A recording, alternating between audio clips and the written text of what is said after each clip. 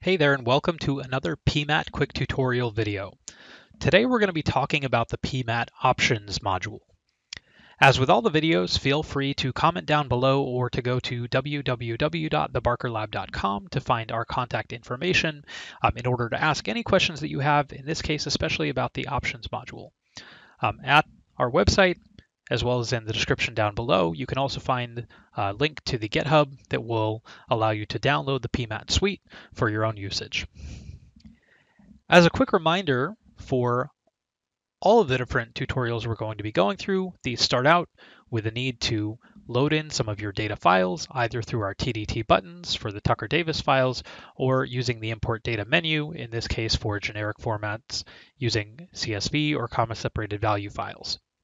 So if you don't know how to do either of those things yet, please refer to our videos on loading data into the pMAT suite before you proceed with this video. Regarding the Options module, there are four main components to the module, and we're going to look at these one at a time. The first option here is the file prefix, and what this allows you to do is to set an experimental name or a version number or any other prefix that you would like for a file that you might use for sorting your data.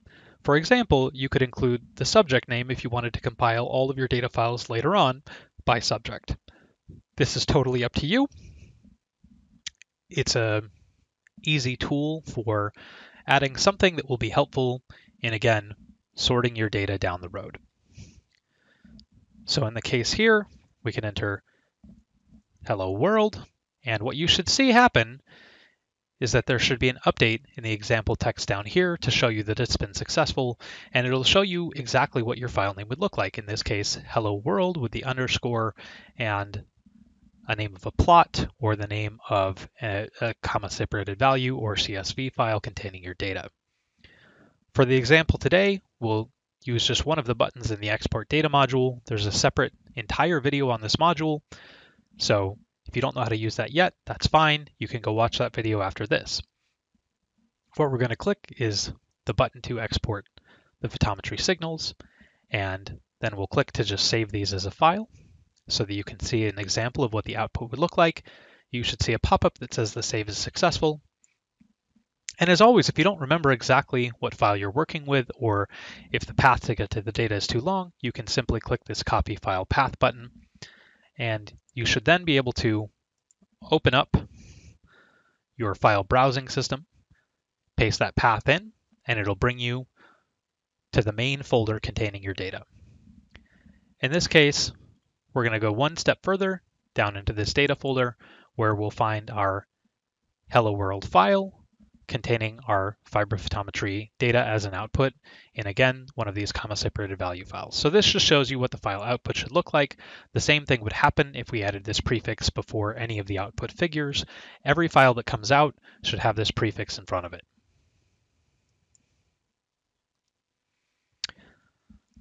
The next button in the Options module is the Default Settings button. The Default Settings button is meant to allow you to quickly return back to the initial settings that will exist when you load the pMAT suite.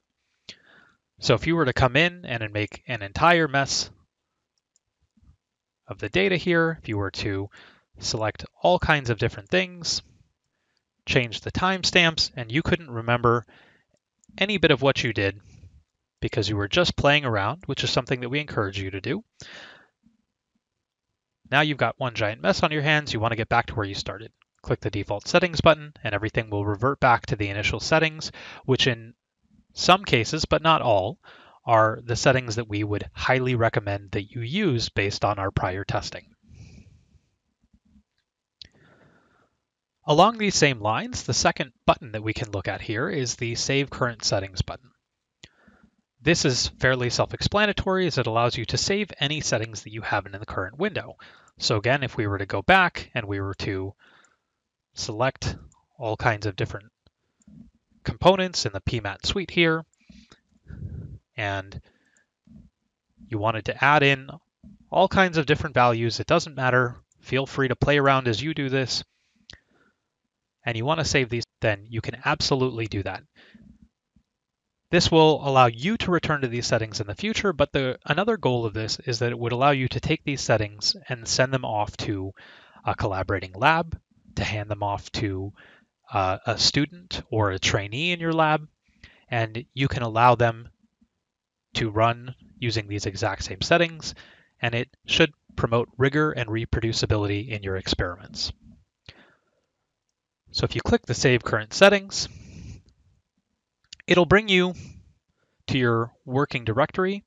However, we recommend for all of these that you come in and you save these to the location where you've saved the pMAT file system. In this case, we always save our files as the C drive pMAT Barker Lab. And you can see that I have a bunch of my prior settings here that have been used for distributing to others, for testing the format. And we start with the name Photometry User Settings, but you may want to name these something. For example, our Hello World Experiment, so that you can get back to these in the future. Whatever you do, we recommend saving all of your settings files in the same place so that they're standard across your laboratory.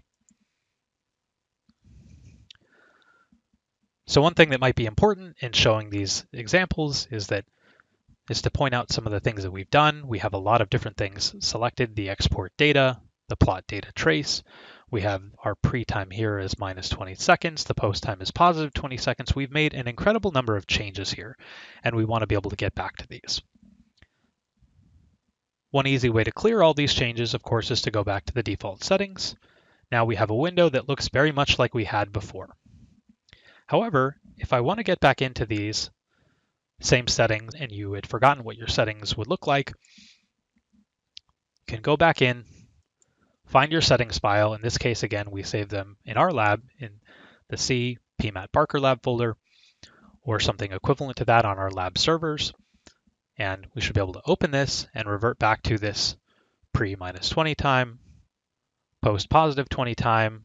All of our different values are selected, and everything should look exactly like you left it the last time that you were running. Another really nice feature that we've added in, just as we close out our discussion of what you can do with the options module, this doesn't completely belong to the options module, but in some ways that it does, is that if you happen to go in and close the pMAT suite, you should see a pop-up that says, would you like to save your current settings? So this is just a reminder that if you're starting to leave pMAT and you've forgotten to do this, it gives you one last chance to come in and hit, yes, I would like to save my settings. Thank you for reminding me. Hello World Experiment version 2, just in case something changed. Save, and now you're done. I hope that helps, and we'll see you next time.